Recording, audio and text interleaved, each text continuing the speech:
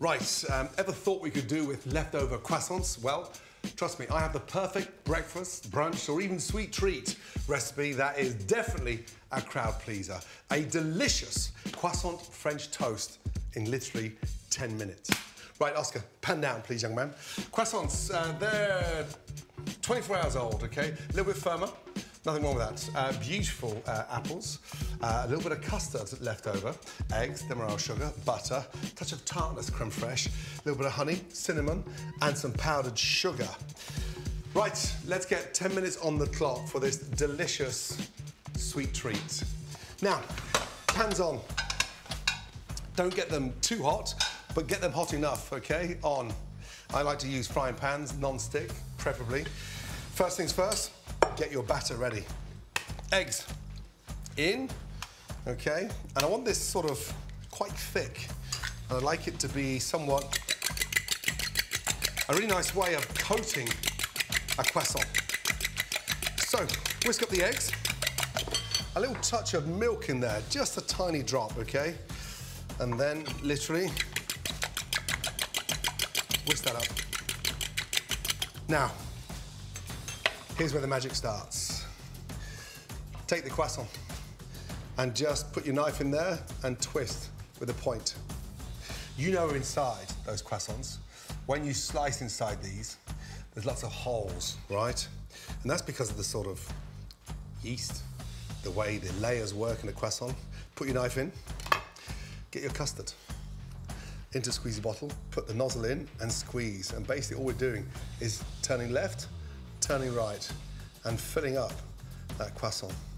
Now, as it starts to fill up, you feel the weight of this croissant get a little bit heavier in, and it comes and seeps up through the top. Again, in, down, squeeze, turn left, turn right, come back up to the middle, and literally count to 3 and pull out, okay?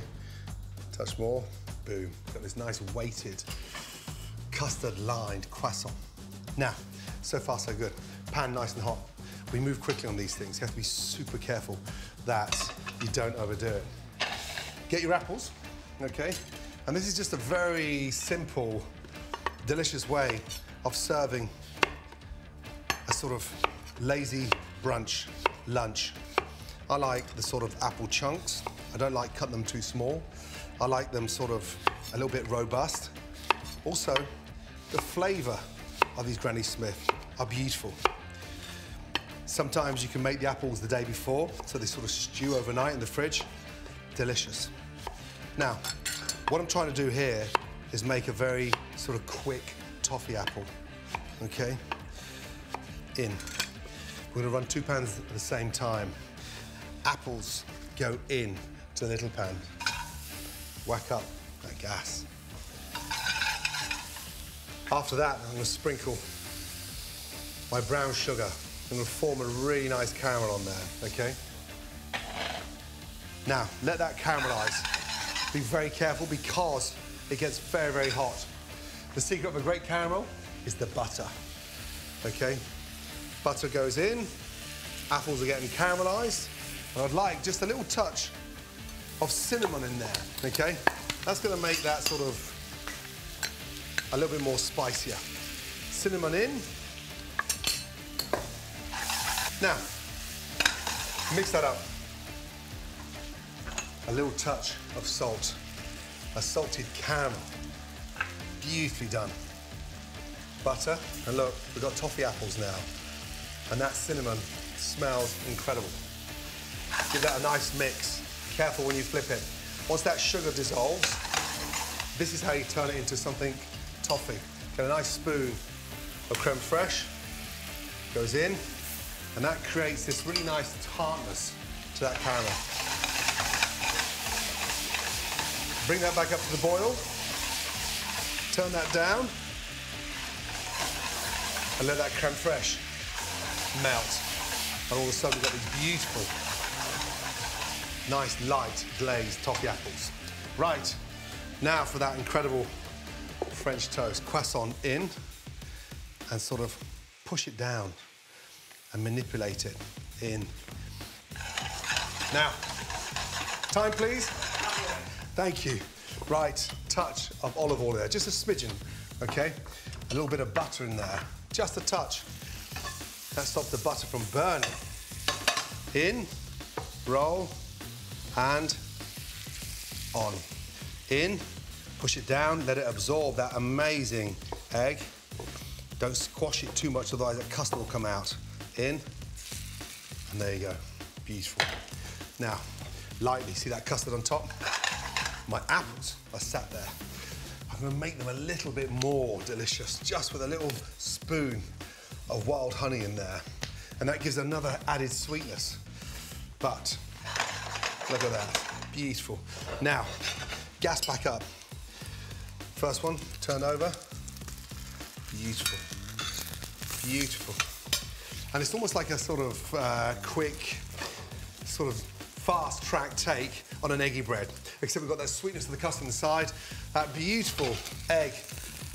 And then look, oh my goodness me, that is so beautiful. There we go. That can sit now in the caramel. The flavour of that is beautiful. Delicious. Now, once you've got the colour on the croissants, turn them on the side and cook on the side as well. You want that custard stain in the middle. Time, please. Get them nice and crispy. That's the secret behind eggy bread, isn't it? Getting it all nice and crispy. I've got enough heat in the pan, literally 90 seconds each side, up and out. That one sits there. That one rolls over. Don't forget, we've still got the magic of the custard in there, and that sits there. Now, the apples.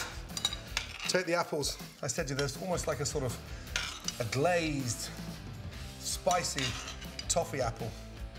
And then when you cut into that croissant, you've got that wonderful custard.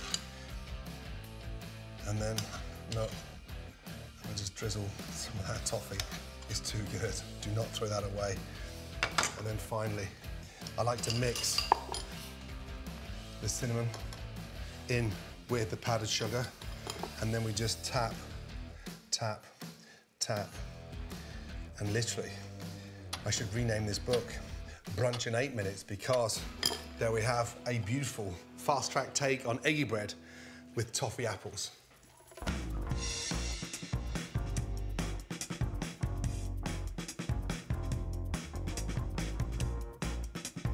To all of you, thank you for watching Ramsay in 10. If I went too quick, I apologise, but slow it down. Now, don't forget to pick up Ramsay in 10 cookbook inspired by this series. And trust me, you're going to come out a much better chef. And if you like this video, don't forget to subscribe to my amazing YouTube channel for more. Good luck.